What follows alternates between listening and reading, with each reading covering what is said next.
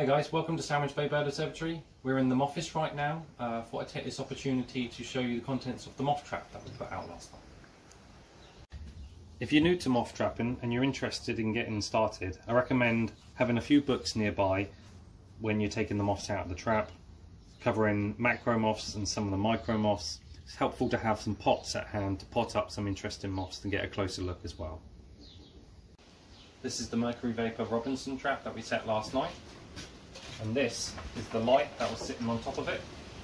The moths were attracted to the light and funneled down inside the trap, which is filled full of egg cartons, giving them places to hide and sit on.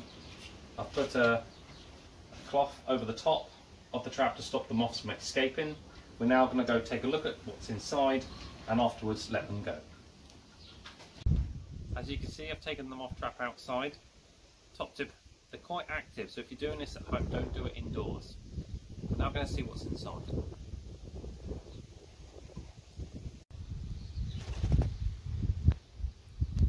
Just here we can see we have loads of small elephant hawk moths that are sitting on the underside of the towel.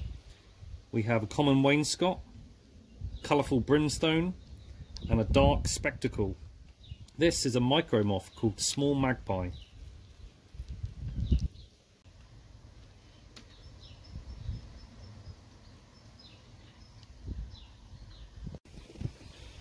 So I'm going to take out some of these egg cartons.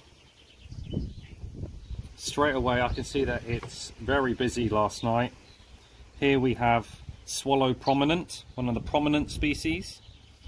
And this moth here is known as treble lines, known for the 3 lines going across the wings. This brown grey one here, it's called rustic shoulder knot.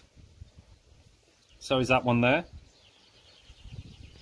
We have a marbled minor species. This is a group of 3 very similar looking species that you can't actually identify in the field. We have vines rustic. And on the underside, what do we have here? We have similar on the other side, more treble lines, heart and dart, and another swallow prominent. Next, we have the delightful gold spot next to a shark and fox moth.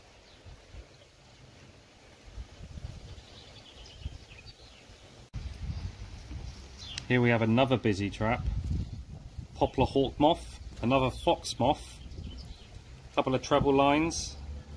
We have a sand dart here and a little micro moth known as Notocelia cynospatella.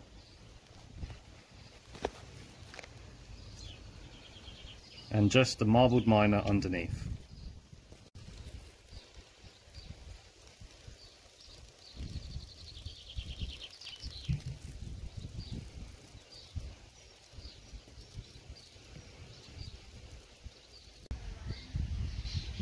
What have we got next? Another small elephant hawk moth. This white ermine, lovely looking creature. Pebble prominent. And underside, well, firstly you can see this nice lime hawk moth. We don't get many lime hawk moths here, so that's quite nice to see for us. And the rest, we've got marbled minor, cetaceous Hebrew character, a few heart and darts, another treble lines, and vines rustic.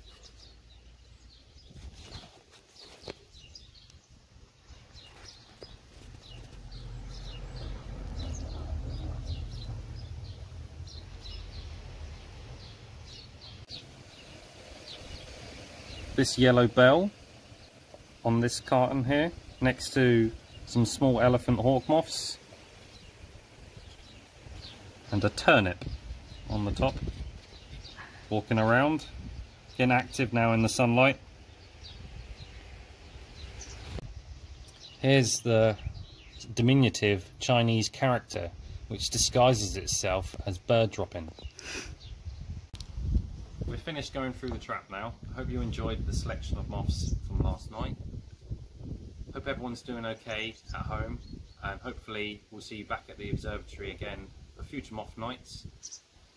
We'll really appreciate all your support during this situation, and stay in touch and keep up to date with sightings on the website.